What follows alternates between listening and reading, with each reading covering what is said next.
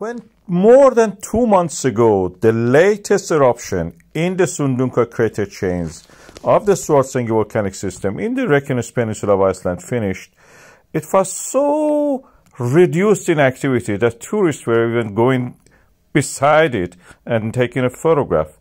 It was humiliating in a way for such a long-lasting volcano when it went cold and the tremors declined and the magma subsided and the new cycle was already starting.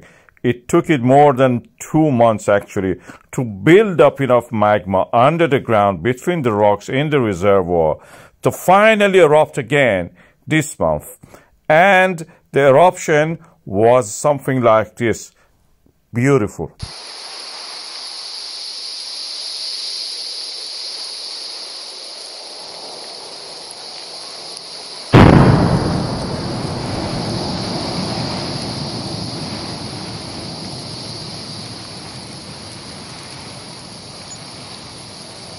The lava from this eruption was one of the fastest flowing ever.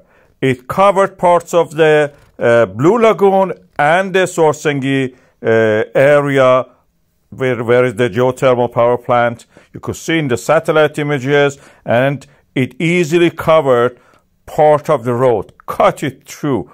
That road was closed. This is the road from north to south toward the Grindavík. That road was cut.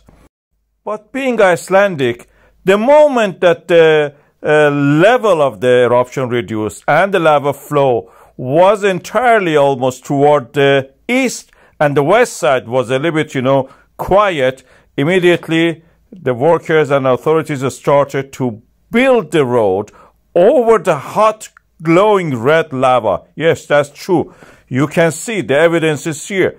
The lava is glowing red, is hot, and the machinery go over it and open the way for the road and for the traffic toward the Grindavík. Never give up, never surrender. This is the motto of the Icelandic.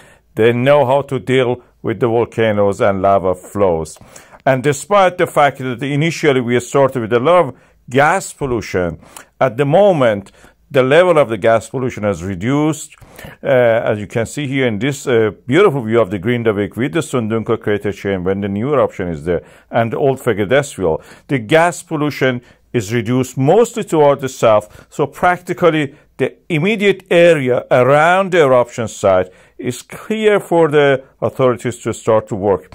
And already we have the next phase of the eruption. We're building up the magma under the reservoir 5 kilometers down the earth crust as it started. We are waiting for the next one in a few months.